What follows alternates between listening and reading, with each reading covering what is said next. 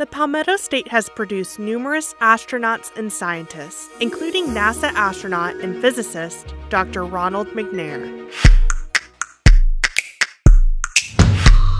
Born in Lake City, South Carolina, Ronald McNair graduated in 1971 from Carolina A&T with a bachelor's degree in physics.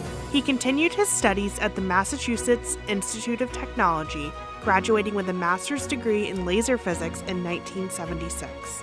After school, McNair became an astronaut at NASA. In 1984, McNair served as a mission specialist on the Space Shuttle Challenger. McNair operated Challenger's robotic arm to help astronaut Bruce McCandless conduct his historic untethered spacewalk. This role on the 1984 mission made McNair the second African American to go into space. McNair was killed in the tragic explosion of the Space Shuttle Challenger in January of 1986 during flight STS-51L.